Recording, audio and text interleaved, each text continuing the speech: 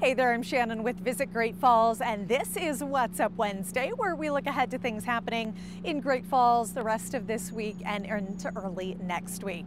The circus is in town. Cirque Italia taking over the parking lot here at Holiday Village Mall, setting up for their Aquatic Spectacular Show.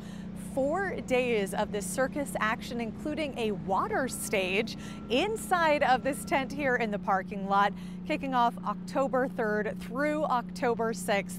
Fun for the whole family there. Come check out how they've transformed the mall parking lot into an aquatic stage. Also happening later this week, First Friday Art Walk, coming up this Friday evening, showcasing some galleries in downtown Great Falls. This weekend, it's the Women's Expo. Hundreds of vendors at the Montana ExpoPark Friday, Saturday, and Sunday. Bridal Expo also at the Montana ExpoPark this weekend. The Lewis and Clark Interpretive Center is hosting a star party on Saturday evening from 6:30 to 10 p.m. The Great Falls Symphony has their first performance of this new season, and for this one on Saturday night, they're teaming up with the C.M. Russell Museum for a performance called Rodeo, highlighting the rugged beauty of the American West. Our friends at the Goodwood Guys and Urban Sawmill always coming up with creative and fun events, and they're hosting their Pumpkin Patch event.